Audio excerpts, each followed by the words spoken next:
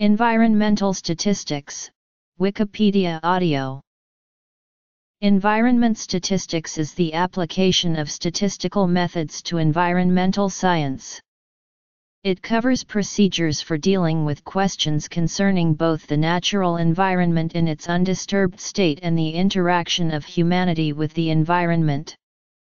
Thus weather, climate, air, and water quality are included, as are studies of plant and animal populations.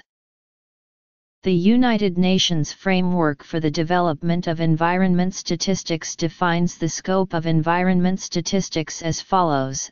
The scope of environment statistics covers biophysical aspects of the environment and those aspects of the socio-economic system that directly influence and interact with the environment. The scope of environment, social and economic statistics overlap. It is not easy or necessary to draw a clear line dividing these areas. Social and economic statistics that describe processes or activities with a direct impact on, or direct interaction with, the environment are used widely in environment statistics. They are within the scope of the FDES.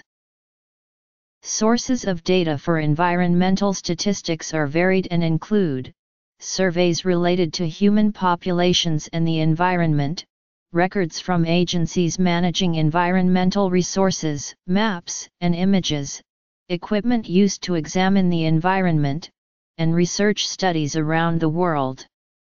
A primary component of the data is direct observation, although most environmental statistics use a variety of sources. Environmental statistics covers a number of types of study.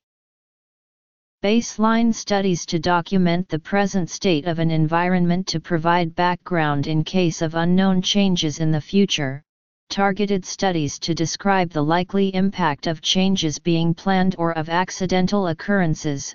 Regular monitoring to attempt to detect changes in the environment.